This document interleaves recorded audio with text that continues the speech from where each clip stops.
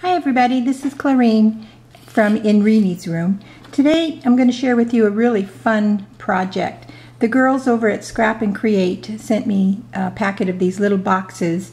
They're made by Martha Stewart, and she calls them chocolate truffles.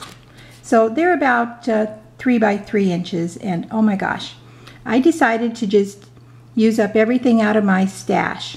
So let me show you a couple of these and what I did.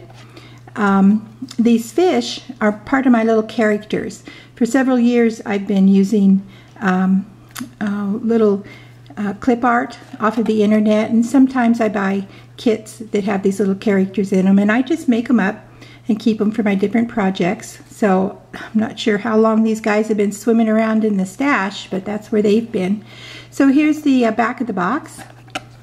Here's the front, and inside I did put a bit of a chipboard in there just to help the box keep its shape, and then the little flowers were sitting around there too. This is one of my favorites. This is a honeycomb, and these little bees also made out of cardstock, and I double everything so that you have the front and the back. Then the sides are decorated with little flowers. These flowers are new. They're from a new stamp company that I started ordering dies from, and it's called, I think it's Ali Express. So they're fun little flowers, and here's the inside of that. And I'm not sure if I had more fun going through all my stash and seeing all the goodies that I had in there, or just playing with the papers. Anyway, here's a little bird, little blue bird. And these flowers, the little purple ones they're silk, so they're already pre-made. These little green ones are just kind of I just have a box of those that I make ahead of time. They're from the Tattered Floral die, which is a Tim Holtz die.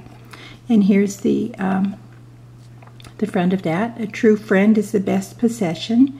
So I decorated, all 4 sides. So that's that.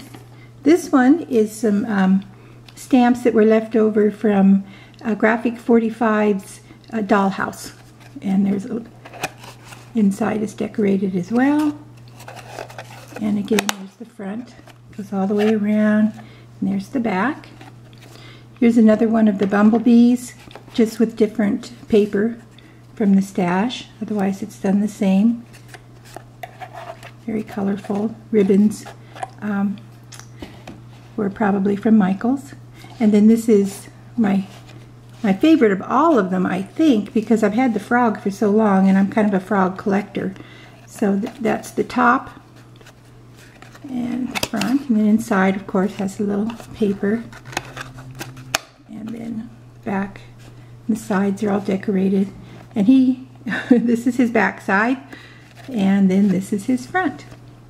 Anyway, those are my little chocolate truffle boxes, and they were a lot of fun to make. Here is my blog spot.